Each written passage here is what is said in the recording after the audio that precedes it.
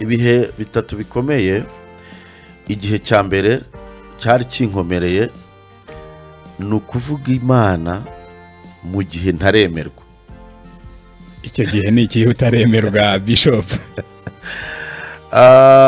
Kugira ngo uze kumva iki kibazo, iki gisubizo cyangwa se iki kibazo neza, ntabwo intumwa zahise zakira Pawulo nk'umuntu Yesu yahamagaye. Ndetse na Ananiya, Yesu yaramubwiye ati Ananiya, Pawulo ari mu nzira za uze kumusengera. Ananiya aramubwira ati ariko ni iki dupfa? Uwo muntu yamaze abantu, yayoboraga operasiyo zo guhiga, nari naramwihishe, none uramvumbuye ugiye no kumpuza nawe. Yesu aramubwira ngo ubu tuvugana Pawulo ni umwigishwa wanjye, ni igikoreshwa cyanjye. Turabasuhuje cyane, amahoro y'Imana akomeze kubana namwe abari mu Rwanda no hanze y'u Rwanda. Turabifuriza ibihe byiza, ineza y'Imana ikomeze kubana namwe. Abo dukunda kubana kuri Holy Room, tubagezaho inyigisho z'abakozi b'Imana, tubagezaho ubuhamya, tubagezaho ibiganiro bitandukanye bijyanye no kuramya no guhimbaza Imana, tuvuga ineza y'Imana.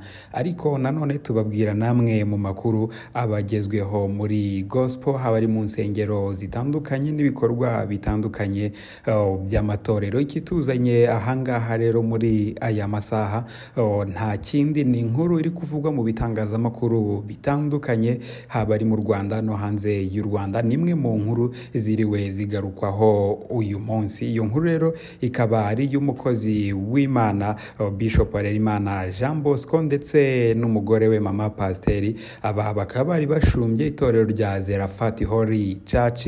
Uyu mukozi w'Imana Bishop Harerimana Jean Bosco akaba ari umwe mu bari bakunzwe binyuze mu nyigisho yatangaga cyane cyane ku mateleviziyo akomeye hano mu gihugu cy'u Rwanda, aho abantu bamubonaga arimo akora ibitangaza, asengera abantu bari barwaye bagakira, abandi nanone bafite ubumuga ukabona barakize gusa. Ariko nanone hari na bamwe bagendaga babishidikanyaho niba ari byo gusa, ariko umubare w'abantu benshi bazaga gutanga ubuhamya bavuga ko Imana yamukoresheje bagakira. Uyu munsi rero inkuru yabaye kimomo, bivugwa ko yatawe muri yombi n'urwego rw'igihugu rw'ubugenzacyaha. Ni inkuru yabanje gutangazwa bwa mbere na kimwe mu binyamakuru byandikira kuri murandasi cyangwa kuri interinete gikomeye hano mu Rwanda cyitwa Igihe, aho cyanditse inkuru ifite umutwe uvuga ngo umushumba wa Zeraphat Holy Church n'umugore we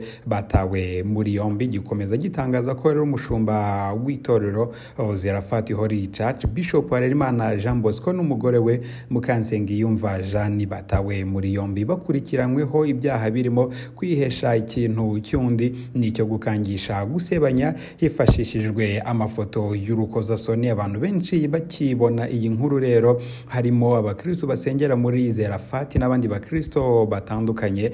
Iyi nkuru yabaye nk'incamugongo ndetse iranabatungura cyane, ariko nanone ku bandi babahagurutse ngo barwanye umurimo w'Imana basi bavuga ati ngabo n'abakozi b'Imana bandi muhora mwita abakozi b'Imana, murebe ibyo bakora.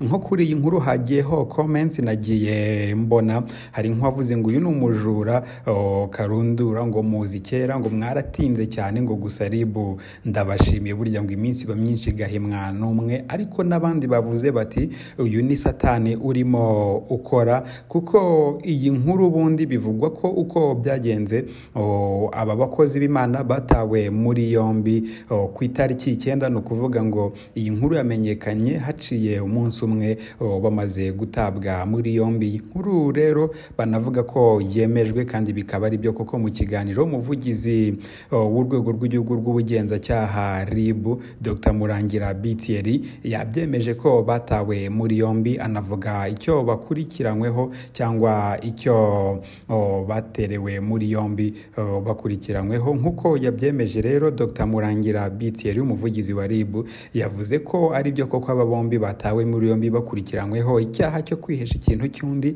hakoreshejwe uburiganya n'icyo gukangisha gusebanya hakoreshejwe amafoto y'urukozasoni. Rero ubu ngubu bafungiye kuri sitasiyo ya RIB ya Kimihurura mu gihe iperereza rikomeje hanakorwa dosiye ngo ishyikirizwe ubushinjacyaha mu kiganiro umuvugizi w'urwego rw'igihugu rw'ubugenzacyaha RIB yahaye itangazamakuru tugiye kugishyiramo mu gikurikirane mwumve n'uburyo rero abakozi b'Imana umushumba w'itorero Zeraphat Holy Church Bishop Harerimana Jean Bosco ndetse n'umugore we batawe muri yombi. Amakuru ahari rero agera kuri Holy Room ndetse nk'uko nanone amwe namwe yagiye yemezwa n'urwego rw'igihugu rw'ubugenzacyaha RIB, aravuga ko abangaba batanzwe n'uwari umukristo mu itorero ryabo, aho avuga ko yahaye amafaranga agera kuri miliyoni 10 Bishop Harerimana yari yamusabye ngo amusengere akire, ariko ngo indwara yaramaranye igihe kirekire ntago yigeze ikira. Reka mwumve uko byagenze. Ahangaha rero biragoye kuba wahita ugira icyo wemeza, kuko akazi k'itangazamakuru ni ukugira ngo bamenyesha abantu amakuru, ariko bo ntago bakora akazi k'ubutabera. Ubutabera burakora akazi kabwo, ubundi ikizava mu butabera n'ikitangazamakuru ritangaza. Reka twumve ikiganiro umuvugizi w'urwego rw'igihugu rw'ubugenzacyaha yahaye itangazamakuru avuga uko byagenze kugira ngo batabwe muri yombi n'icyo bakurikiranyweho, ikindi n'igihe cyaha cyaramuka kibahamye igihano bahanishwa. Dukurikire n'ikiganiro ikiganiro Holy Room kigeze kugirana n'uyu mukozi w'Imana Bishop Harerimana Jean Bosco ushumbye Zeraphat Holy Church. Amahoro y'Imana akomeze kubana namwe, mukomeze gukurikira ibiganiro bya Holy Room ndetse munabisangize abandi. Ayo makuru niyo bafashwe tariki ya 9 Ukwakira mu mwaka wa 2024, nibwo RIB yafunze Bishop Harerimana Jean Bosco, akaba ari umushumba wa Zeraphat Holy Church, na Mukansengiyumva Jean akaba ari umugore wa Bishop. Bafunzwe rero bakekwaho icyaha cyo kwihesha ikintu cy'undi hakoreshejwe uburiganya n'icyaha cyo gukangisha gusebanya hakoreshejwe amafoto y'urukozasoni. Bafungiye kuri sitasiyo ya RIB ya Kimihurura mu gihe iperereza riri gukorwa, kandi hakorwa na dosiye yabo ishyikirizwe ubushinjacyaha mu gihe cyagenwe n'itegeko. Ikirego cyatanzwe n'umwe mu bantu basengeraga muri Zeraphat Holy Church, akaba yaratanze ikirego arega Bishop Harerimana Jean Bosco ko yamusabye amafaranga agera kuri miliyoni 10 amwizeza kumusengera indwara uwo muntu ngo yaramaranye igihe kirekire, akaba yari yarijejwe ko namusengera azakira. Ibyo rero nibyo byakozweho iperereza, hanyuma baza gutabwa muri yombi. Iby'amafoto y'urukozasoni biza gute? Ibijyanye no gukangisha gusebanya hakoreshejwe amafoto y'urukozasoni biracyakorwaho iperereza kugira ngo hamenyekane uburyo icyo cyaha cyakozwe n'aho amafoto yavuye. Gusa iby'ibanze iperereza rimaze kugaragaza nuko Bishop Harerimana Jean Bosco akekwaho kuba yarakoze icyaha cyo kwihesha ikintu cy'undi hakoreshejwe uburiganya, bishingiye kuri ayo miliyoni 10 yari yatse uwo muntu. Naho Mukansengiyumva Jean akaba ari umufatanyacyaha kuri icyo cyaha. Mukansengiyumva rero Jean we akaba akekwaho icyaha cyo gukangisha gusebanya hakoreshejwe amafoto y'urukozasoni. Bishop Harerimana Jean Bosco akaba umufatanyacyaha kuri icyo cyaha gikekwaho Jean. Turumva umwe ari umufatanyacyaha ku cyaha mugenzi wakurikiranyweho. Ese bahamwe n'ibyaha bakekwaho bahanwa n'izihe ngingo ziteganya iki mu mategeko? Ibihano ni bibiri baramutse bihamijwe, ibyaha ni bibiri baramutse bihamijwe n'urukiko. Nk'icyaha cya mbere cyo kwihesha ikintu cy'undi hakoreshejwe uburiganya, bihanishwa igifungo kitari munsi y'imyaka 2 ariko kitarenze imyaka 3 n'ihazabu y'amafaranga y'u Rwanda atari munsi ya miliyoni 3 ariko atarenze miliyoni 5 nk'uko biteganywa n'ingingo y'174 y'itegeko riteganya ibyaha n'ibihano muri rusange. Naho icyaha cyo gukangisha gusebanya cyo ni icyaha baramutse bahamijwe n'urukiko bahanishwa igifungo kitari munsi y'umwaka 1 ariko kitarenze imyaka 3, ndetse hakiyongeraho n'ihazabu y'amafaranga iri hagati y'ibihumbi 100 n'ibihumbi 300. Dr. ubutumwa urwego rw'igihugu rw'ubugenzacyaha rutanga hakurikijwe wenda ibyaha ababumbi bakekwaho ni umugabo n'umugore basanzwe babarizwa mu itorero rirangwa n'ukwemera, ni buhe butumwa mutanga? Ubutumwa dutanga birasaba abantu bose muri rusange kugendera kure ibikorwa byose biganisha ku gukora ibyaha. Buri muntu wese asabwa kubahiriza amategeko y'igihugu nk'uko barashyizweho. Ku buryo bw'umwihariko rero nk'uko wari ubivuze, abavugabutumwa barasabwa kwirinda ibintu byose biganisha ku gukora icyaha n'ibindi bikorwa byose biganisha bigayisha umurimo bakora. Ntibabe ba bantu bagomba gucibwaho umugani, ahubwo barasabwa kuba intangarugero mu byo bakora. Ibyaha nk'ibi ngibi iyo byakozwe n'umwe mu bantu nk'aba ngaba bavugabutumwa, icyo tuba dusaba abantu ni uko icyaha ari gatozi, ntabwo kigomba kwitirirwa itorero runaka, ntabwo kigomba kwitirirwa abantu runaka. Icyaha aba ari gatozi, nk'uko aba yagikoze wenyine aba agomba kugikurikiranwaho wenyine, ntibibe byakwitirirwa itorero umuntu abarizwamo se cyangwa abantu bakora umurimo umwe n'ukurikiranwaho icyaha. Turabashimiye cyane Dr. Murangira Thierry, umuvugizi wa RIB. Murakoze namwe. Akenshi ababyeyi batwitaga bijyanye n'ibihe cyangwa bakatwita bijyanye n'ubuhanuzi cyangwa cyawe, ariko Harerimana ubwabyo mu mateka ni iwacu ndi umwana wa nyuma, abo bita abahererezi. Aba bana rero hari igihe basanga ababanje barabiriye barabimaze. Umusaza rero abonye ibihe yari arimo aravuga atumva uyu wazarerwa n'Imana. Hanyuma muri icyo gihe cya jenoside yakorewe abatutsi hari ijambo navuze, ndavuga ngo Mana nundokora nzagukorera. Ntabwo nari nzi ibyo ndi kuvuga, nari nkiri na mutoya, ariko Imana ngira ngo yumvise iryo jambo, naje kurokoka. Hanyuma rero muri 1995 nibwo ryajwi ryagarutse rinyibutsa naho nari ndyamye mvuga ibyo, irambwira ngo ko wavuze ko uzakorera Imana biri hehe. 1995 rero nibwo nabatijwe, nakira Yesu nk'umwami n'umukiza, ndakomeza ntangira kujya numva nabwiriza, umuhamagaro utangira kuza. Ariko mu by'ukuri icyo gihe nabatirijwe muri ADPR i Rubavu ku Gisenyi, nza kuvayo nzi Kigali nkorera umurimo w'Imana ikamashashi. Mba Beteri mba ku Gisenyi, nabaga muri korali bita Beteri, ndumva muyizi. Ndayizi cyane rwose, ndi mu bantu bayitangije. Rero mu 2013 nibwo naje gutangira umurimo w'Imana muri Zeraphat Holy Church, ari nge ntangije iryo torero kandi mbibwiwe n'Imana. Ndumva wenda nadisubiza muri ubwo buryo. Urakoze cyane. Niki rero cyatumye utangiza itorero se? Abantu benshi twabanye muri icyo gihe cyo gusenga barabizi ko Imana yagiye ibivuga, turi mu byumba rimwe nkanabihunga nkumva ntibikunda, ariko igihe kiza kugera Imana irambwira ngo genda utangize umurimo wanjye. Hari intama nyinshi zitazigera zibohoka utaratangira umurimo w'Imana. Mu maboko yawe harimo umurimo wanjye, muri wowe nzahanyuramo, nzakora byinshi. Ibyo babimbwira numvaga ari nk'ubusazi ku bantu badukurikiye wenda babaye muri ADPR cyangwa bayirimo n'ubu. Byari bigoye kubwira umuntu wo muri ADPR ngo ayivemo ajye gutangira umurimo w'Imana. Wumvaga ari nko kugwa, wumvaga wahita gutokesha uti kwa jina na Yesu. Ndabyibuka ndi no mu giterane i Burundi icyo gihe, kandi naho nari muri iryo mu itorero ryabo, ariko nanone naho ndabihanurirwa. So ntago byari ibintu byoroshye kugira ngo ndekure ngende ntangire umurimo w'Imana. Nuko byaje. Yego, nuko nguko byaje. Ukimara gutangira itorero, twinjize rero umunsi wa mbere itorero ritangira, ryatangiriye hehe? Hari abantu bari muri Zeraphat Holy Church barimo bagenda baza ubu ngubu batazi uko yatangiye. Itorero ryatangiriye ku Gisenyi, ahantu hari mu gasare gatoya.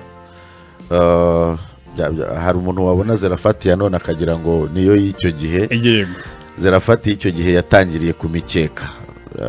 Hapana imikeka, icyo bita ibirago. Ndabibona. Imikeka uba ugeze ku yindi level. ni y'abasirimu ugereranyije cyangwa ngira ngo iyo tunayikura hanze iva hanze ibirago nibyo nitwe twibohera niho Zeraphat yatangiriye muri ibyo birago. Ndibuka bigeze igihe gitoya madamu wanjye arabizi naje kubona ko ibyo bintu bidashoboka ndetse nicira inzira numva nshaka kubireka, ariko icyo gihe Imana iraza irambwira ngo ibindi byose wajyamo uzabigwamo, ariko nukora umurimo wanjye nzagushyigikira. Hanyuma ndagenda, icyo gihe kuri icyo cyumweru ngeze mu rusengero n'abari barimo nsanga bigendeye. Hanyuma rero icyo gihe ku bantu bankurikiye batangiranye natwe nigishije ijambo rivuga ngo igiterane kiri muri Kigali kizatangira ku itariki 24 za kuno kwezi kwa kane, kirangire ku itariki ya 1 z'ukwa gatanu. Gifite teme cyangwa se title ivuga ngo humura Yesu arakiza. Nkivuga iryo jambo umuntu wese adukurikiye amenye ko Yesu akiza kandi niwe ufite igisubizo cy'ikibazo cye. Wakibaza ngo kuki twateguye icyo giterane. Samoya zimaze kurengaho iminota 14 muri studio za Isibo Radio 98 n'ibice 7 FM. Rero nkuko nabikurarikiye nakubwiye ko turi kumwe n'umukozi w'Imana ni Bishop Imana cyangwa Bishop Harerimana. Turaza kumubaza ariko ubundi iri zina muziko buri mazina yose iri zina uraryumva ni izina ry'ubuhanuzi cyangwa ni izina rifite icyo rivuze. Akaba rero ari umushumba w'itorero ryitwa Zeraphat Holy Church mu Rwanda. Yari yabanje kudusuza, rero munyemerere twongere tumwakire. Bishop turakwakiriye, Imana igumugisha. Murakoze cyane. Yego, itorero rimeze gute? Itorero rimeze neza, turashima Imana. Turabona Imana ikomeje gukora imirimo. Rwose ntacyo dushinja Imana. Yego, urakoze cyane. Uti ntacyo dushinja Imana. Aho itorero banzu tubwire rikorera hehe abantu kugira ngo uyu munsi nituza gusoza n'amateraniro yo kuri radio baze kuza bari hafi baze gutera namwe kuko mugira ibihe byiza cyane. Imana ibaho umugisha. Kuba dukurikiye itorero dufite Zeraphat Holy Church, turarifite Igisenyi ariko wenda ntangaze cyane hano i Kigali. Hano i Kigali riri i Kanombe urenze ku bitaro bya gisirikari, ku kigo cya gisirikari cyangwa se ku bitaro bya gisirikari, ngira ngo byose ni kimwe. Mu kuboko kw'ibumoso muri metero nke cyane aho niho dufite urusengero mu marembo yahoze ariko Harerimana. Ni ukuvuga ni kuri arete ya nyuma y'i Kanombe, naho ngaho niho dusengera. Dusenga buri gihe kuwa gatatu kuva saa 3 za mu gitondo kugeza ku mugoroba, na buri gihe ku cyumweru saa 3 za mu gitondo kugeza saa 6 n'igice. Tukagaruka muri healing service itangira saa 9 kugeza saa 2 za nijoro. Yego, urakoze cyane. Mugira ibihe byiza. Imana ikora ibimenyetso n'ibitangaza, irigaragaza, ihembura abantu mwese mudukurikiye. Rero ahantu hose yavuze muzageyo mu materaniro kuko hari umukozi Imana avuze ngo narishimye ubwo bambwiraga ngo nge mu nzu y'Imana. Natangiye mvuga izina ryawe rero, Bishop Harerimana Jean Bosco cyangwa Bishop Harerimana John Bosco. Ubundi iryo zina ryavuye he Bishop? Turaza kugerageza gusobanura izina ry'ikinyarwanda. Yego. Akenshi ababyeyi batwitaga bijyanye n'ibihe cyangwa bakatwita bijyanye n'ubuhanuzi cyangwa cyawe, ariko Harerimana ubwabyo mu mateka ni iwacu ndi umwana wa nyuma, abo bita abahererezi. Aba bana rero hari igihe basanga ababanje barabiriye barabimaze.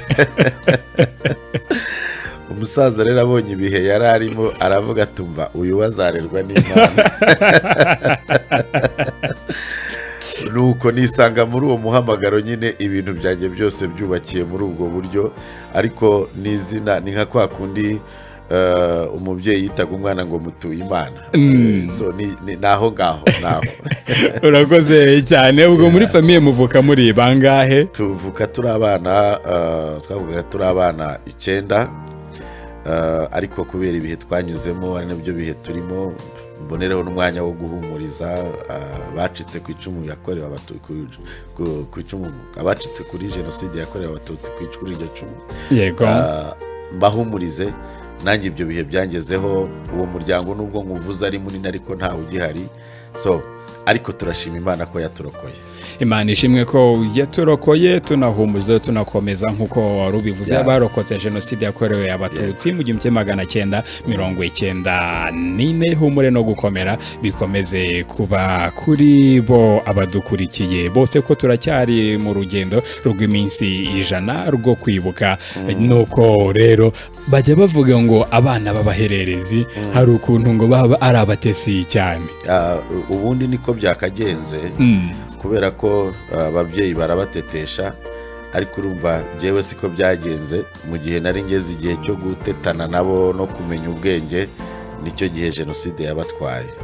So urumva rero ngewe ubwo wenda uwanjye muherereza zateta, ariko ngewe sinatese. So sorry. Ariko Kristo wajya gutetesha agohoze mu mashimwe rwose. Nibyo ngusabira. Watangiye urugendo rw'ivuga butumwa gute?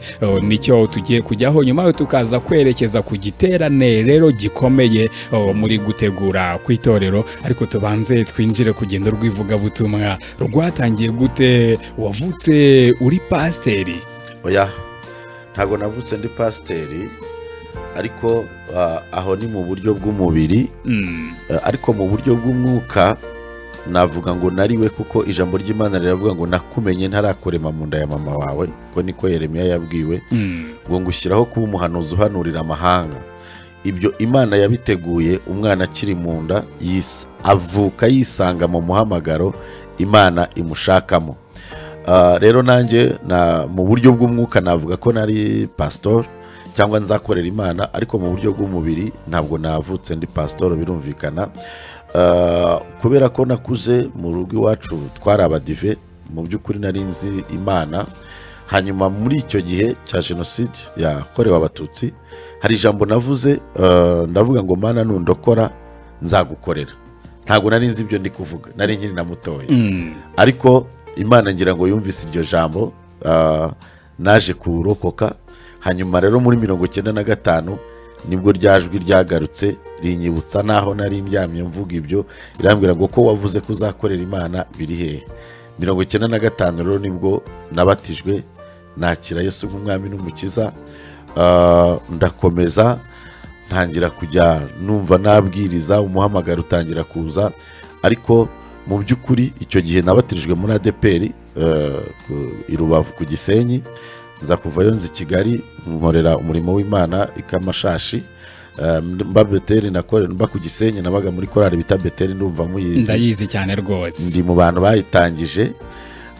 Rero mu 2013 nibwo naje gutangira umurimo w'Imana muri Zeraphat Church, ari nge ntangije iryo torero kandi mbibwiwe n'Imana. Ndumva wenda nagisubiza muri ubwo buryo. Urakoze cyane. Niki rero cyatumye utangiza itorero se? Abantu benshi twabanye muri icyo gihe cyo gusenga barabizi ko Imana yagiye ibivuga, turi mu byumba rimwe nkanabihunga nkumva ntibikunda. Ariko igihe kiza kugera, Imana irambwira ngo genda utangize umurimo wanjye. Hari intama nyinshi zitazigera zibohoka utaratangira umurimo w'Imana. Mu maboko yawe harimo umurimo wanjye, muri wowe nzahanyuramo, nzakora byinshi. Ibyo babimbwira numvaga ari nk'ubusazi ku bantu badukurikiye wenda babaye muri ADPR cyangwa bayirimo n'ubu. Byari bigoye kubwira umuntu wo muri ADPR ngo ayivemo ajye gutangira umurimo w'Imana. Wumvaga ari nko kugwa, wumvaga wahita gutokesha uti kwajina na Yesu. Ndabyibuka ndi no mu giterane i Burundi icyo gihe, kandi naho nari muri iryo mu itorero ryabo, ariko nanone naho ndabihanurirwa. So ntago byari ibintu byoroshye kugira ngo ndekure ngende ntangire umurimo w'Imana. Nuko byaje. Yego, nuko nguko byaje. Ukimara gutangira itorero, twinjize rero umunsi wa mbere itorero ritangira, ryatangiriye hehe? Hari abantu bari muri Zeraphat Church barimo bagenda bazi ubu ngubu batazi uko yatangiye. Itorero ryatangiriye ku Gisenyi, ahantu hari mu gasare gatoya. Hari umuntu wabona Zeraphat ya none akagira ngo niyo y'icyo gihe. Zeraphat y'icyo gihe yatangiriye ku mikeka. Hapana imikeka, icyo bita ibirago. Ndabibona. Imikeka uba ugeze ku yindi level. Ni y'abasirimu ugereranyije, cyangwa ngira ngo iyo tunayikura hanze. Yes, iva hanze. Ibirago ni byo twe twibohera. Niho Zeraphat yatangiriye muri ibyo birago.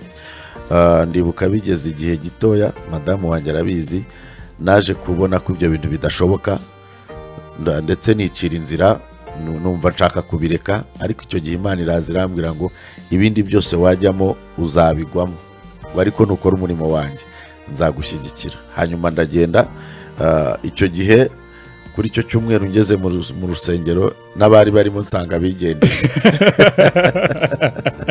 Hanyuma rero icyo gihe ku bantu bankurikiye batangiranye natwe nigishije ijambo rivuga ngo ibitagira ishusho bizagira ishusho. Amen. Ubu rero muri make ibitari bifite ishusho icyo gihe byatangiye kugira ishusho. Kuba byonyine mu kanya ni muri studio za Isibo Radio, nshobora kuza muri studio za Isibo TV, ibidafite ishusho icyo gihe ubu byatangiye kugira ishusho. Urakoze cyane. Umunsi wa mbere rero ugenda ugasanga n'abakristo bitahiye bakeya kandi wari utangiye umurimo w'Imana na babandi bakeya bari bicaye ku birago ugasanga bigendeye. Bishop wabigendeye nyine navuze ibidafite ishusho nizerera muri iryo jambo ko bizagira ishusho. Urumva ibintu bidafite ishusho niyo bifite izina umuntu abura izina byita kuko nta shusho bifite. Ubu iyi studio yitwa studio kubera ibintu mwashyizemo, ariko hari igihe umuntu yari kuyizamo akabona nta shusho bifite. So nanjye icyo gihe icyo nakoze kwari ukwizera no kuvuga ngo ubwo iyo avuze nyizeye ndabizi no kubikora izabikora. So abo baragiye uyu munsi wa none ngira ngo iyo baje baravuga bati iyo tuza kumvira umukozi w'Imana ubu natwe tuba dukomeye cyane muri rusengero. Ariko nuko kwizera twagize nta kindi nakubwira ngo nari nishingikirijeho. Imana ihabwa icyubahiro ko ibidafite ishusho yabihaye ishusho. Ukurikije uko watangiye itorero rero nta bakristo barimo na bake bari baje bakagenda, ariko kumva Imana ikuganiza ngo ugire kwizera ibidafite ishusho izabihaye ishusho. Ni irihe somo waha umuntu wese udukurikiye? Isomo naho umuntu wese udukurikiye ni ukudacika intege. Icya kabiri ni ukutitiranya itangira n'iherezo. Icya gatatu umuntu wese udukurikiye igihe cyose yaba atangiye ibintu ntagashake gusa n'ababimazemo igihe ako kanya, ahubwo ikintu namubwira azabagira inshuti, ariko ntakajye yumva nawe ari bubyuke mu gitondo akabyuka ari umunyamakuru nkawe. Ubu hari umwana uzaba nk'umunyamakuru wenda muri 2025 noneho yagera hano agatangira kumva ko yabaye nkawe, ahita apfira muri urwo rugendo. Bisaba kwemera uwo ari we ahubwo akakugisha inama. Yego urakoze cyane. Mbabara iki kibazo kuba ngiye kukibaza tujye tubona mu nzandiko za Paulo akandikira nk'itora ati munsuhurize bakwira munsuhurize abangaba. Hari nk'abakristo nka batatu zimwatangiranye itorero kavuga ati aba bantu Imana y'amahoro ibahe umugisha n'ukuri ko Imana itorero barirwanyeho. Icyambere ku bantu badukurikiye Imana yo mwijuru ni benshi cyane.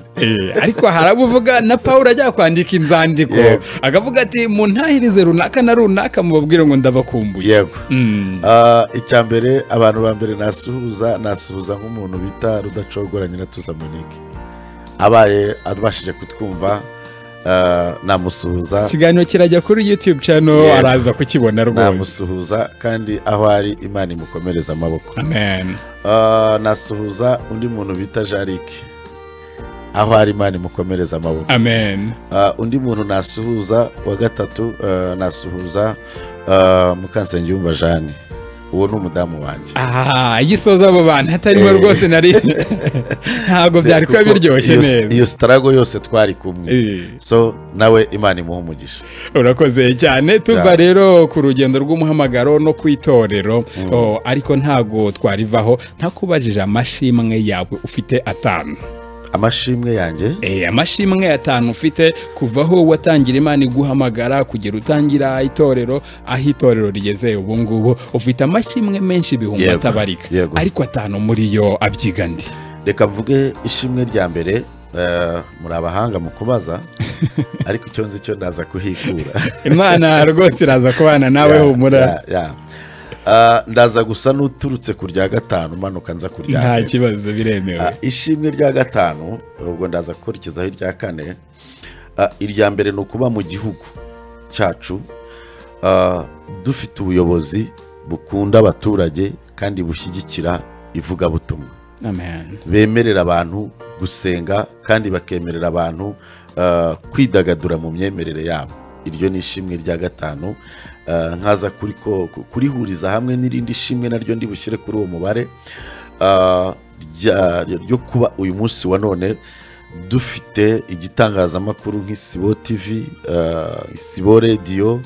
Vrema umuntu Imana yacishijemo iri yerekwa aho ari yubahwe kandi Imana imuha umugisha umwagurira amaboko. Kubera iki aka kanya ndiho ndabwiriza abantu ibihumbi, ntashobora kubwiriza ndi mu rusengero ngenyine. Yego, Imana impaye ayo mavuta yo kubwiriza, ariko hari undi muntu nakita nka Bahasareri ihaye iri yerekwa rishobora kubwiriza abantu benshi kandi atari uko bose bateraniye imbere yabo. Iryo ni ishimwe ko icyo gihe dutangira, iyo mu rusengero habaga hateraniye abantu 5 nabo bumvaga ivugabutumwa, ubwo abandi ntibashoboraga kuryumva. Ariko uyu munsi ndemeza ndashidikanya ko turi kumvuga n'abantu barenze ibihumbi. Yego rwose, icyo ni icyo nacyo nagishimira Imana. Ishimwe rya kane navuga ni ukuba uyu munsi wa none hari ahantu itorero rigeze, hari ahantu itorero rigeze muri ibyo navuze bitagiraga ishusho. Ni ukuba hari ahantu itorero rigeze numva biriho bigenda bigira ishusho.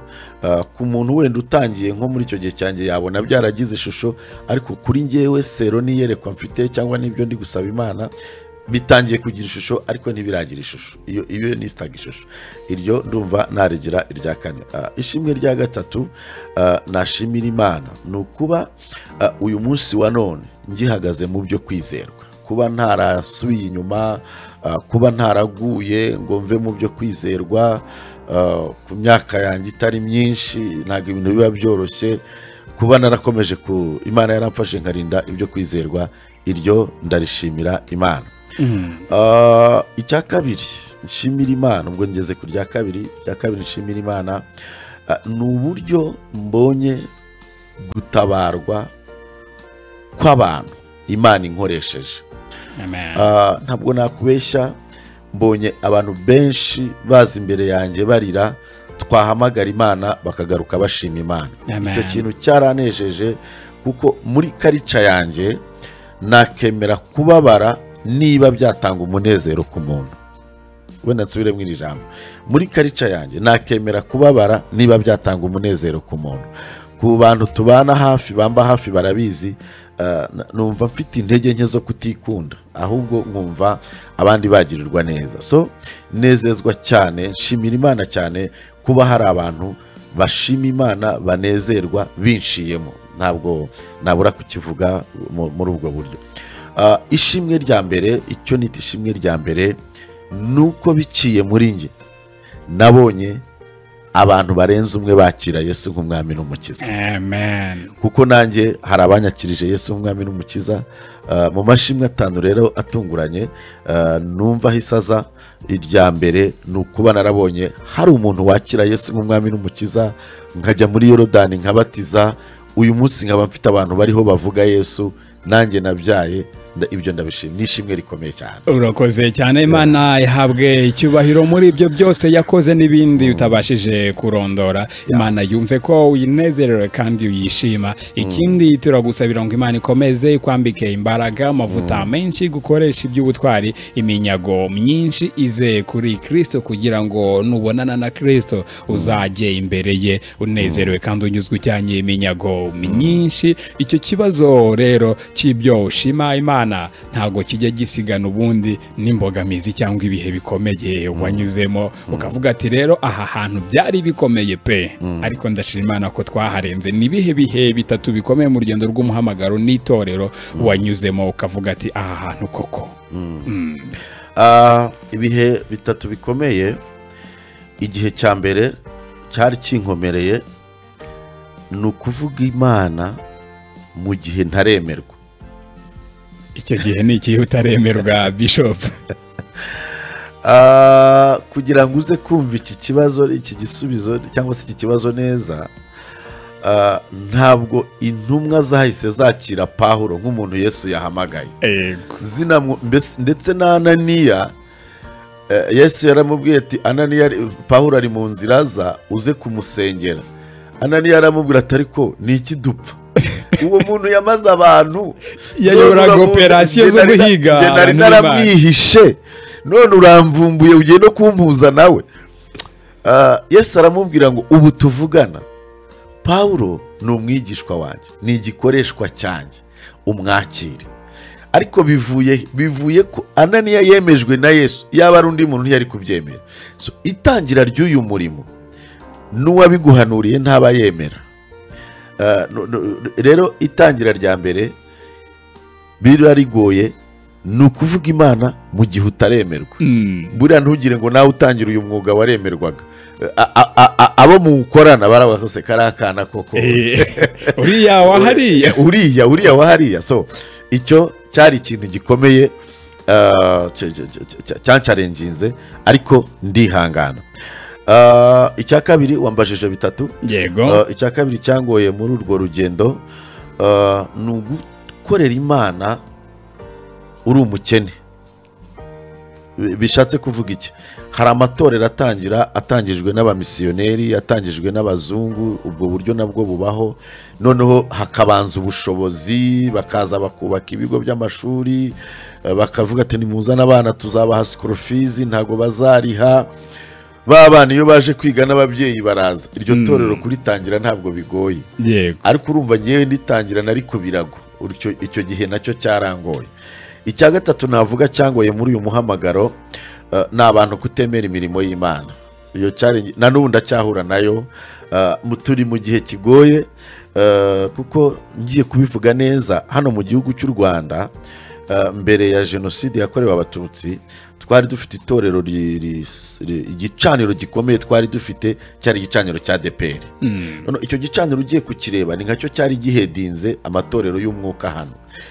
Rero ni izihe mbaraga zakoraga kuri icyo gicaniro? Hari ijambo ry'Imana rifite imbaraga, hari ukurera umukristo ujya mu ijuru, ari byo n'ubu bidukomeje, hari n'umwuka w'ubuhanuzi. Ariko imbaraga zo gukiza no gukora ibitangaza no kubohora ababoshye, icyo kirere twari tutaracyakira mu Rwanda. Rero tucyakiriye, ngira umugisha mu bantu Imana ihagurukije muri icyo kirere nanjye nzamo. Ukabona ntabwo ibyo ukora ari ibibabaza umuntu, ni ibinezeza umuntu. Iyo Imana ibohoye umuntu aranezerwa, ariko ukumva sosiyete ngo ni ibya Satani, kandi umuntu akabivuga afite Bibiliya. Ukavuga ariko se ko muri Bibiliya asoma harimo izo nkuru, kuki azihunga? Nza gusanga harimo ikindi kibazo cy'uko umuntu arwanya ibyo adafite. Dufite ikibazo cy'uko umuntu arwanya ibyo adafite. Nk'ubu muntu kuba adashoboye umwuga w'itangazamakuru akumva yagusenya kuko atabishoboye. Nyamara ibyo ufite arabikeneye, nawe ukeneye ibyo afite, bikuzuzanya. So nicyo nakita icya gatatu. Yego, urakoze cyane. Imana iguhe umugisha. Duhise twinjira rero mu giterane, muri gutegura igiterane hano muri Kigali kiri kuvugwa kabisa, igiterane gikomeye kinini Kigali. Igiterane giteguye gute? Mwagihaye irihe zina? Kuki mwateguye kino giterane?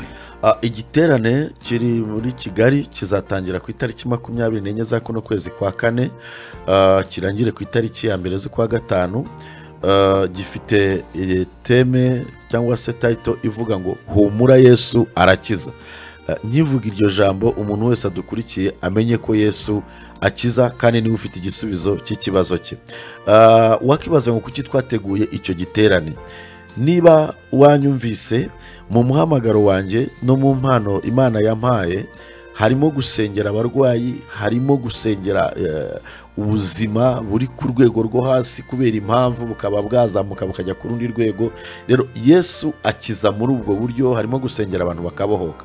So icyo giterane rero ni igiterane ngarukamwaka kiba muri Zeraphat, niyereka Imana yampaye, ku buryo mbibwirwa bwa mbere nabibwiwe ntaranata na za YouTube channel zitarabaho, numva ariko Imana imbwira ngo kizaguka kibe ku isi yose. So ntago nari nzi ko bizagenda uyu munsi, niba kiri kuba kiri ku ma YouTube channel, none haturi kukivuga muri studio za Isibo Radio. N'abandi benshi babonye ko nkigupostinga ku mbuga nkoranyambaga za nkipostinga, bagenzi banjye b'abanyamakuru bati uwo mukozi Imana wamuduhaye akazatubera umugisha. Ubwo urumva habaye hariho ku managinga abakozi b'Imana, natamva nti okay nzamubazanira. Nta kibazo, for free rwose managing. Wowe ibindi uzirwarize ntacyo nzakubaza. Murakoze cyane. So igiterane rero uko giteguye, tuzaba turi kumwe n'umugabo w'Imana uzaturuka mu gihugu cya Kenya. Ni umugabo bita Apostle Musiri, ni umugabo ufite izina rinini cyane muri kiriya gihugu, ni umugabo ufite izina rinini cyane muri East Africa. Azakivamo akomeza ajya muri Amerika, ariko twagize umugisha wo kutwemerera kuzabana natwe kuva ku wa gatatu kugeza kuri uwo munsi wa nyuma igiterane kirangiye, yemeye kuza kuduhesha umugisha. Kandi nanone kubera ikirere muziho n'Imana, buriya buri muntu wese ubu uyu munsi wa none Christian, nta muntu uzigera guhamagara Rayon Sport igiye gukora, uko ninjye vuga ngo igiye kurepeta, nta muntu uzigera guhamagara Rayon Sport igiye gukora imyitozo ngo vayo ngo wambare godiyo ngo ukore imyitozo ngo turagukeneye ejo bundi ngo muri match ihari. Oya, ahubwo azaguhamagara uvuga amakuru. Bivuga ngo umuntu wese agira ikirere cye. Uyu mugabo afite impano zo gusengera abantu mu bitangaza, mu kubohoka, mu kwakiriza abantu Yesu nk'umwami n'umukiza agakiza. Ikindi kintu cy'umwihariko muziho, ni umuntu Imana ihaye ikiganza cyo gusengera abacuruzi rwose. Ibyo rero byatumye tumuprofita, dutegura umusangiro w'abacuruzi tuzaba turimo ku itariki 27. Uwo uzaba uri kuri Parking Hotel mu Kiyovu kuva saa 9. Hari abacuruzi bazaturuka mu gihugu cya Kenya, noneho bahure n'abacuruzi bazaturuka hano mu gihugu cy'u Rwanda. Donc ku muntu wese ukora ubucuruzi, kuwifuza gukora umucuruzi, noneho by'umwihariko kuri wa wundi wari uri kubukora ariko abona ibintu biri kugenda nabi, abona nta ibintu bitari kwaguka, nawe abona nta shusho bifite. Yego, ni amahirwe adakwiye gucikanwa yo kuzabana natwe muri iki giterane, akaboneka no muri Parking Hotel mu Kiyovu kuri 27. Ubwo ni ku wa gatandatu wa kino cyumweru kiri kuza. Rero tuzatangira saa 9, tuzaba dufite ibihe byiza. Azagira umwanya wo kuganira n'abacuruzi no kubasengera, kubahuza n'ibirere byabo. Ni umugabo Imana ikoresheje ibintu bikomeye. Hari umuntu wavuga ati se ko muri Parking Hotel bisaba kuba bari bukubaze ngo urafata kure muri abo, nanjye ndimo nanjye kubikubwira kuko mfite inzozi nyinshi z'uko nzaba rwiyemezamirimo ukomeye, nkaba umucuruzi ukomeye. Yego, ubwo nawe ndakuraritse. Rero hazaba hari uburyo twabiteguye kugira ngo bitazana akavuyo. Kwinjira itike y'umuntu waje muri iyo conference izaba ari 50,000 by'amanyarwanda. Harimo kurya, harimo kunywa muri hoteli y'inyenyeri enye, n'ubundi umuntu azabikonsoma byose. Hari kuna abanyarwanda tugira imyumvire itariyo, nta kiguzi kirimo. Ahubwo ni kwa kundi gusa numva abantu bagirirwa neza. Mu cyama cy'uyu mugabo kugira ngo mubone, byansabye gutega indege, nishyura tike y'indege, njya muri Kenya, mfata hoteli, nyimaramo iminsi 5 ntegereje guhura n'uyu mugabo. Ibyo zose ni cost, ni ikiguzi natanze kugira ngo mbone uyu mugabo. Kubw'amahirwe anyemerera kuza. Noneho kuko abantu bazi uwo ari we, hari timu nini y'abacuruzi izazana nawe, kuko iziko azasengera abacuruzi kandi azabahuza n'abacuruzi bo mu Rwanda baganire. Noneho wibaze, umucuruzi wo muri Kenya we azatega indege, aze yishyure hoteli azararamo kugira ngo aze muri iyo conference. Ariko igiteye ubwoba, ubu wabona hari umuntu uri Kigali udukurikiye utazaza muri iyo conference, abandi bateze indege bakaza. So icyambere kwinjira ni muri ubwo buryo tubivuze rwose. Amakuru ni ingenzi kandi tuyaguhaye ku buntu. Kwinjira, kwishyura, ushobora kujya ku mbuga nkoranyambaga zacu, wenda ukajya nko kuri Bishop Harerimana Jean Bosco, icyo ni ikiganiro cya YouTube channel, wabibonaho. Ikindi wahamagara nimero ngiye guhita mvuga nonaha 0782 0782 31 4314. Iyo ni nimero waduhamagara ukatubaza. Ikindi ushobora kwishyurira kuri kode 313200, ubundi ugahamagara iyo nimero tukaguhesha tike ukazaza ukabana natwe. Ibyo ni ibijyanye na dine. Ibindi giterane kizatangira ari ku wa gatatu kuva saa 3, ku wa 4 gitangire saa 10 kugira ngo n'abari mu kazi babone uko baza. Ku wa 5 nabwo ni saa 10. Ku wa 6 tujye muri Parking Hotel mu Kiyovu. Ku cyumweru tugaruke ku rusengero saa 8 zuzuye. Nta materaniro ya mu gitondo azaba nkuko bari babimenyereye. Ku wa mbere dukomeze saa 2 kuwa 2 saa 2 kuwa 3 tuze gusoza. Urakoze cyane, Imana iguhe umugisha. Uvuze kuri no YouTube channel ko umuntu yabona nimero zo kubahamagaraho kuye mu muhe ibindi bisobanuro aniyandikisha afate tike ye niba ariko ari umucuruzi cyangwa ashaka kuzakora ubucuruzi kugira ngo 27 ubwo ni kuwa 6 kuri park nazitabire iri ya conference cyangwa uri musangiro w'abacuruzi umenyane n'abashoramari. Hari umuntu ugeze kutubwira ngo ubundi niba ushaka kuba ikintu ngo ugendana n'abantu bakora icyo kintu, kuko niko kuri kandi hari ikindi navuga. Hari ukuntu abakristo bazi ko ibintu bizava mu ijuru bikabituraho. Ndabizi sinari kugenda utakimbajije icyo rwose no mukikoza. Hari n'umwuka buriya ngo wabase abanyafrika kubera ariko ngo inyigisho zimwe na zimwe zitari zose twigishijwe zirimo n'ubukoroni zitubibamo ubunebwe kandi Imana idakunda abanebwe. Ahubwo Imana ikunda abanebwe. Reka nze mpite ngusomera iki cyanditswe subiza icyo kibazo kiri mu Itangiriro ibice 12 n'umurongo wa mbere. Hari gihe abantu bitiranya ibintu. Umurongo wa mbere haravuga ngo Uwiteka ategeka Aburahamu ati va mu gihugu cyanyu usige umuryango wanyu n'inzu ya so ujye mu gihugu nzakwereka. Kabiri niho nashakaga, nzaguhindura ubwoko bukomeye, nzaguha umugisha, nzogeza izina ryawe uzabe umugisha. Aburahamu ni umugabo wagendanye n'Imana. Ntabwo uri buze kumbwira ngo ukiranutse kuruta Aburahamu, ariko tubonye Aburahamu mu gihe nta mugisha. Tumubonye nanone Imana imubwira ngo kora ibi nanjye nzakora ibi. Mu byo Imana ishaka gukora harimo kumuhindura ubwoko bukomeye, ariko ikamuha n'umugisha. Uyu munsi wa none Afurika hari ukuntu tugera mu ruhando mpuzamahanga tukabura n'ijambo kubera ko Afurika ubwayo ntifite umugisha, ntabwo iri ku migabane ifite umugisha.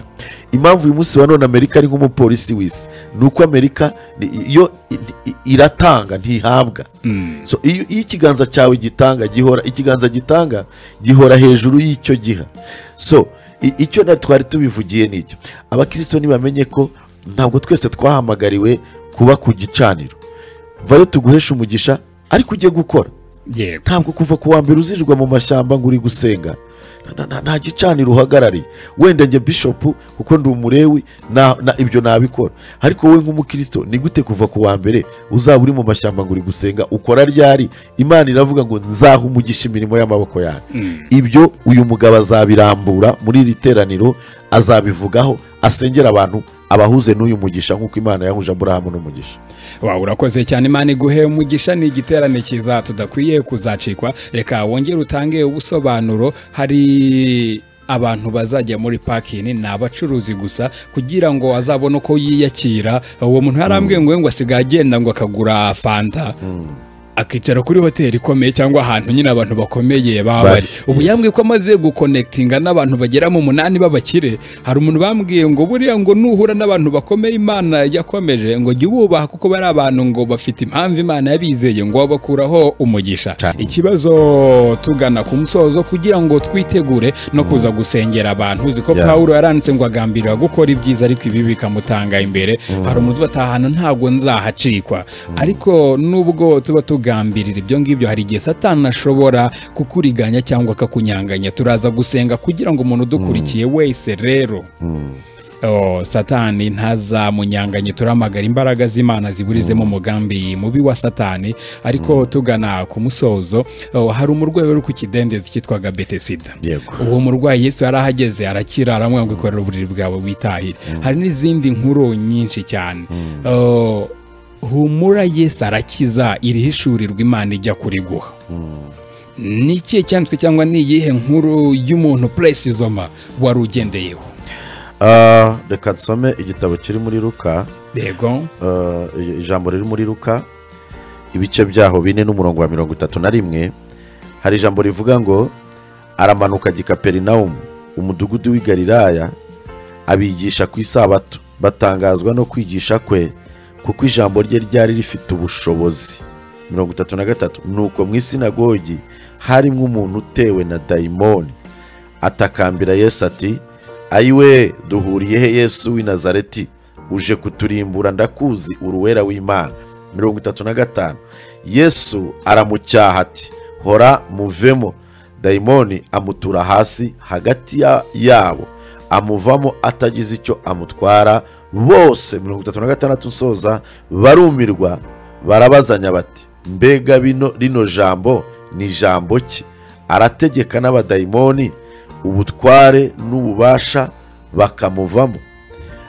Iyi niyo inspiration cyangwa niryo yerekwa Imana yaduhaye, nicyo kirere yaduhamagariyemo. Urabona buri muntu wese Imana ihamagaye imuhamagara mu gihe n'impamvu runaka. Ihamagara Mose, mvuge kuri Mose na Yeremiya, yahamagaye Yeremiya iramubwira ngo nagushyizeho kuba umuhanuzi uhanurira amahanga, icyo abantu bacyumve neza. Ariko ihamagaye Mose iramubwira ngo numvise gutaka k'ubwoko bwanjye, ndashaka kujya muri Egiputa ukajya kubakurayo. Mu yandi magambo, Mose ntahamagawe guhanura, Mose ahamagawe gukura abantu ahantu akabahuza n'amasezerano. Ibi bintu ntabwo abantu bajya bashobora kubitandukanya.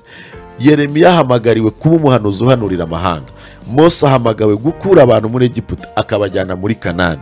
Rero hari igihe Imana iguha ikirere cyo gufata abantu bafite amasezerano ariko bananiwe kwinjiramo, none ukabahuza n'ayo masezerano. Isirayeli yari ifite amasezerano yo kujya Kanani, ariko bari barananiwe kuva kwa Farawo. Ngo Imana ihamagare Mose imuha ikirere kimukurayo, kibakurayo, kikabahuza n'amasezerano. Muri humura Yesu arakiza.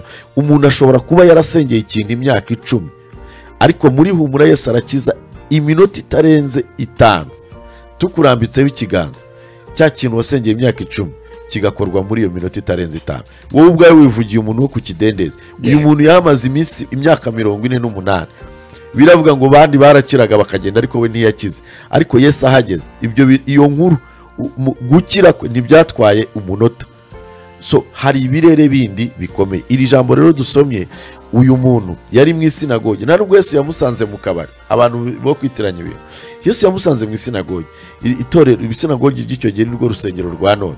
Bakora ibintu byose arimo, ariko yaraboshye. Ariko ngo Yesu yinjiremo, bisobanurwa amavuta yinjiremo, ako kanya ngo dayimoni abonye Yesu arataka. Ntabwo ari umuntu watatse, harimo abantu bitiranyiriza ibintu, ni dayimoni watatse mu muntu. Yesu ngo amucyashye, ngo dayimoni aramutigisa. Dayimoni atigisa uwo muntu. Hari abantu rero bagoreka ibintu, bagera hano kubera kwa kurwanya ibyo batahawe, ngo umwuka wera ngo niwe wamutuye hasi, ngo nta mwuka wera utura abantu hasi. Ndabizi iyo ugira iminota hano sinari kugucika, bari kumbaza ibibazo byinshi, ariko reka mbisubize kuko bakunda kubimbaza. Ni dayimoni watuye umuntu hasi, ahunga muvamo.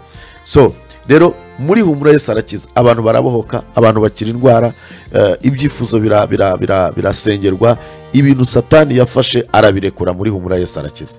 Yego, urakoze cyane. Imana y'amahoro iguhe umugisha nshuti udukurikiye. Humura Yesu arakiza, nawe Yesu arashaka kugukiza. Tugana ku musozo, umukozi w'Imana, reka twakire abantu ku murongo wa telefone babiri bashaka ko dusengana, ubundi dushyira imbere y'Imana kugira ngo Yesu akomeze abakize, ikindi azana bashoboze bazabashe kwitabira kino giterane, cyangwa habaye hari n'ikibazo ufite mbere yuko dusengana. Niba ushaka ko nawe Yesu agukiza kugira ngo umukozi w'Imana agusengere, uraduhamagara rero kuri 0788203493, 0788203493. Uduhamagara rero kugira ngo dusengane. Niba ushaka ko nawe Yesu agukiza, no kuduhamagara ukatubwira aho uri, ubundi ukabwira umukozi w'Imana ko ushaka ko Yesu agukiza, ubundi nawe umukozi w'Imana akajyana icyo cyifuzo cyawe agahita anagusengera. Ndabona bamaze kuhagera. Isibore dialo, Isibore dialo. Mwaramutse neza. Icyumweru cy'umugisha. Yego, twese turavugana. Nanduherereye hehe? Uratubwiye ngo witwa? Umuhoza. Yego, Umuhoza. Ufite ikibazo ushaka kubaza umukozi w'Imana cyangwa urashaka ko agusengera ngo Yesu agukize nawe? Hari ukuntu yaravuze ngo umuntu ngo agasengera ngo ikintu imyaka 10. Umuhoza, yego. Sinzi ukuntu byagenda, ntabwo nabyumvishije neza. Ufite ikintu nawe umaze imyaka 10 usengera? Irarenga ahubwo. Icyo kintu ni igiki rero, kugira ngo umukozi w'Imana cyangwa nibanga tuze kuguha nimero yiwe ahubwo muzasengane? Okay, urakoze cyane. Ubundi rero nuva ku murongo uhita ushaka aho wandika iyo nimero ndaza kuza kuyiguha. sawa murakoze Imana ibamere umugisha. Yego urakoze cyane inshuti y'Imana, nawe Imana iguhe umugisha. Tugeze ku isamo yazimaze kurenga iminota 56 muri studio za Isibo Radio 98 n'ibice 7 FM. Turi kumwe n'umukozi w'Imana Bishop Harerimana Jean Bosco. Ndabona ku murongo wa telefone aje umuntu. Isibo Radio, allo? Isibo Radio, allo? Uyu nguyu ashobora kuba atabimenye ko twamwakiriye. Isibo Radio, allo? Yihangane, yari yageze ku murongo ariko ntago yabimenye ko twamwakiriye. Yihangane Bishop, hari abantu bari mu ntara rero. Abantu bari mu ntara kwigiterana kizagiye kibera i Kigali, bo bazabasha kugikurikira gute? Ariko unyemerere mbanze nakira uyu nguyu. Yego, Isibo Radio, allo? Isibo Radio, allo? Hello. Waramutse neza. Waramutse. Icyumweru cy'umugisha. Uri hafi nyakira amajwi yawe, banza ujye kure yayo ndi kubyumva. Hello. Yego turakumva. Uri nduherereye he? Nitwa Yoramu, mperereye ku Gisozi Kigali. Yego Yoramu, hari icyo ushaka kubaza umukozi w'Imana cyangwa nawe urashaka ko agusengera? Ndashaka. Yoramu, ndashaka ko nsengera. Yego, ni iki cyifuzo ufite rero ushaka ko musengana? Cyifuzo mfite ko nsengera. Yego, bijya bigora cyane nk'abanyeshuri kubona korofizi. Yego, ndifuza ko yansengera Imana kugira ngo ijye ibasha kudukemurira ibyifuzo byacu nk'abanyeshuri ndetse no mu masomo. Yego, bijya byanga. Urakoze cyane, umukozi w'Imana araza kugusengera. Ubundi ikindi mse kwigiterana kizatangira kuri 24 kugira ngo nawe uzajyeyo. Yakoze cyane umukozi w'Imana waruduhamagaye witwa Yoramu. Reka twakira abanga ku murongo wa telefone, ndacyabona hari benshi ariko iminota ntago idukundiye. Umukozi w'Imana, hari abanga bose batanze ibyifuzo, hari nabo n'abakiri guhamagara ku murongo wa telefone benshi. Bose ikiganza cy'Imana nabugiye kubasengera ibyifuzo byabo byose. Kandi baho umugisha kuri buri cyifuzo cyose wari ufite, tugiye kugusengera. Niba unkurikiye wari urwaye, izere none ufataho wari urwaye. Mu gihe ndabansenga Yesu araza kugukiza. Data, mu izina rya Yesu ndagushimye. Uri Imana yacu, uri Imana nziza, uri Imana y'icyubahiro. Urakoze ko werekana ugakiranuka. Sengeye buri muntu wese wari udukurikiye ku cyifuzo cye kugira ngo ahabwe igisubizo nawe. Kandi sengeye buri muntu wese wari udukurikiye arwaye, Mana nirukanye imbaraga z'uburwayi mu mubiri we. Buri mudayimoni wese wari ufite icyo yafashe mu mubiri we, ndasenze ngo akire kure mu izina rya Yesu Kristo wa Nazareti. Data, urakoze kunyumvishe. Sengeye igihugu cyacu, sengeye studio yatwakiriye, mu izina rya Yesu Kristo ngo uyagure kandi uyigirire neza. Uko niko nsabiye umugisha buri wese ufite umugambi wo kuzaboneka muri iki giterane, reka azabone ukuboko kwawe. Data, urakoze kunyumvishe, ni mu izina rya Yesu Kristo wa Nazareti nizeye. Amen. Amen. Bishop, mwakoze cyane, Imana ibahe umugisha. Namwe murakoze, Imana ibahe umugisha, kandi nizere ko muzongera kudutumira. Tuzongera tubatumire, twagize ikiganiro kiza, mwatubereye umugisha. Mudusuriza abo ku itorero bose mwe kuri Isibo Radio na Isibo TV, turabakunda cyane. Amen.